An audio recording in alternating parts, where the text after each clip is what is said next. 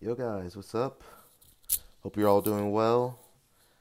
So today's topic I'm gonna be talking about is getting nicknames in Jiu Jitsu, and this is a topic that's dear to my heart because I've given out a lot of nicknames since I've become an instructor. So I know I can give a lot of good insight on this topic. So getting a nickname in Jiu Jitsu.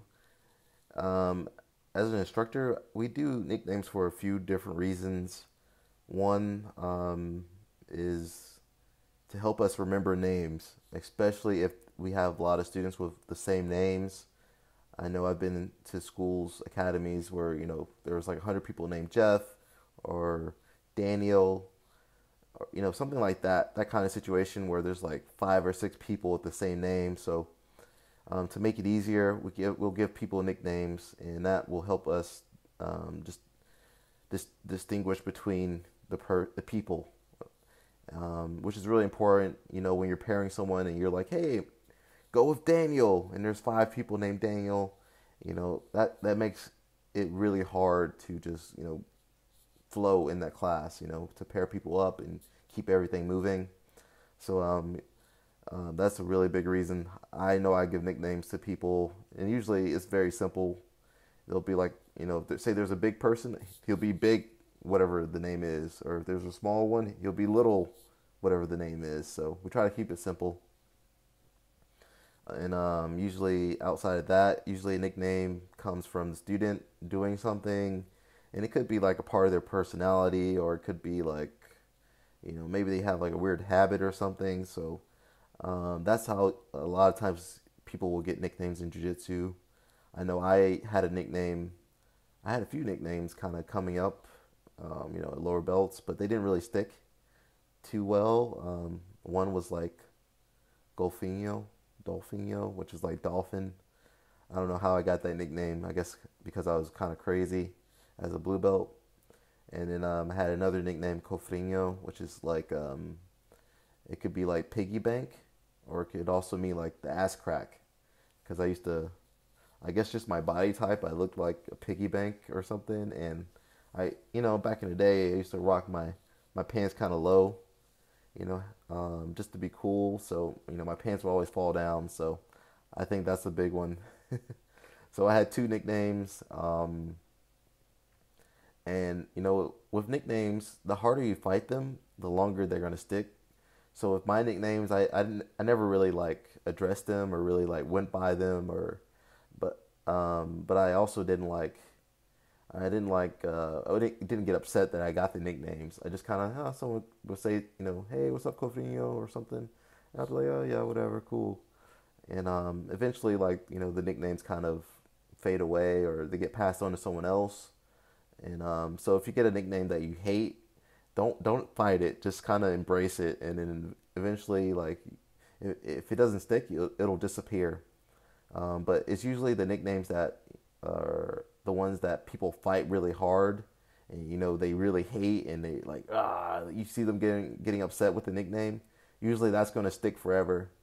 And in jiu-jitsu, we have these nicknames that just stay. They just, man, they kind of replace your whole name. And you see it with guys like Jacare. You see it with guys like Cobrinha. There's so many guys like this that you don't even remember their real name. It's like, man, they have a real name, and eventually the nickname just becomes who they are, and that's how everyone knows them. Um, and again, usually the person, they fought those nicknames really hard, and they didn't like them, and that's why it stuck so long. It just stays so long because they hated it. So if you have a nickname that you don't really like, just don't fight it, embrace it, and hopefully it will go away, like my case. But if you do fight it's probably gonna stick forever. So be careful of that. One thing I do want to say is that you should never ask for nicknames.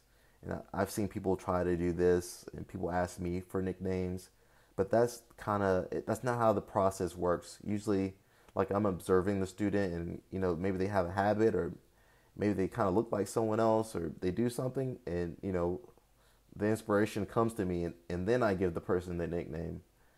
And that's how it usually works. But if someone tries to force it, it's not going to work. And I remember an old story of a student wanting to get a Brazilian. He wanted to get a Brazilian nickname so bad. He wanted to be cool. This is a few years ago.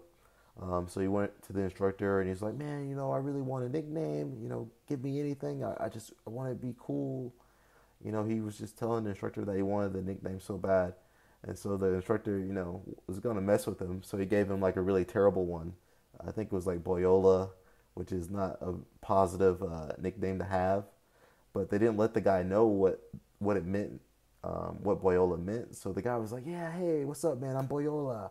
So he would go around introducing himself, and then anyone that knew Portuguese or that knew what that word meant, they would will just die laughing because it's kind of derogatory. So I'm not going to say it on here, but that's just an example of what can happen if you try to force a nickname to happen. It's just don't force it, guys. If the nickname hits you or just gets attached to you, man, you can't get it off sometimes. So that's about it for nicknames, guys. I prefer not having a nickname just because I like going by my own name. I don't want to be called out of my name.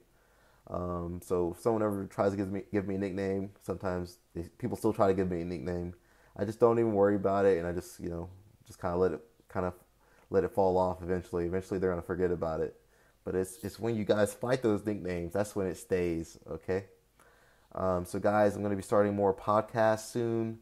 I think for me it's like a really cool outlet to just interact with you guys, especially if you're say you're at work or you're on the train or you're driving. It's really easy to just take in the audio format.